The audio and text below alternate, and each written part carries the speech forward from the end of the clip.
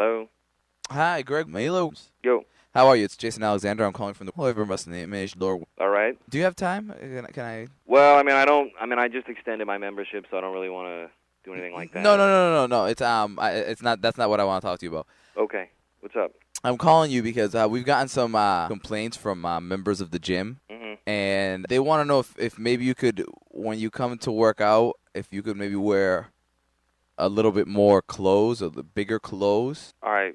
What are you talking about? Well, some of the members of the gym, they're complaining because of the fact that you're wearing shorts and T-shirts when you work out. They'd like it if maybe you wore a long sleeve shirt or sweatpants. Well, I wear, I got a tank top, and I like to wear the biker shorts. Right. Well, but I don't see how that's anybody. What does anybody care what I wear at the gym? Well, some of them. Why are you even calling me about this? I'm calling you because members, we've gotten quite a few complaints from some gym members. Complaints? Who's complaining? They'd rather not have their identities known. They'd rather not have their identity? What the hell difference does it make what I wear? But we're not trying to have a dress code per se, but we don't want people to be offended by what's offended.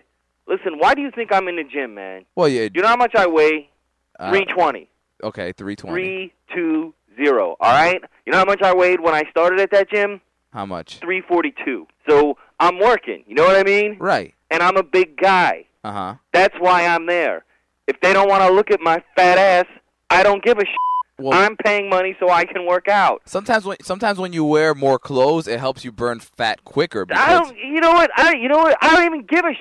When I look in the mirror, I want to be like, you need to lose some fucking weight. And when I wear biker shorts and a small ass tank top, you know what I say to myself? Lose some fucking weight. That's an excellent motivational tool, but at the same time, you know how much I weighed in high school? How much? I was a left tackle, and I weighed 240.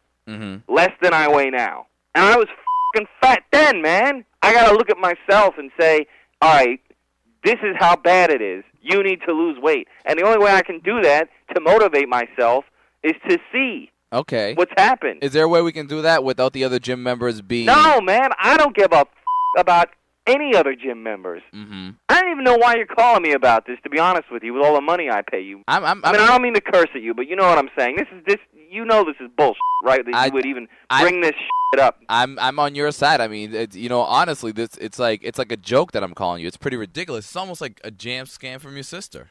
Unbelievable. It's Ramiro, Greg. Jam scam. Unbelievable. Oh, you're funny. Unbelievable. I think I lost 5 pounds yelling at you.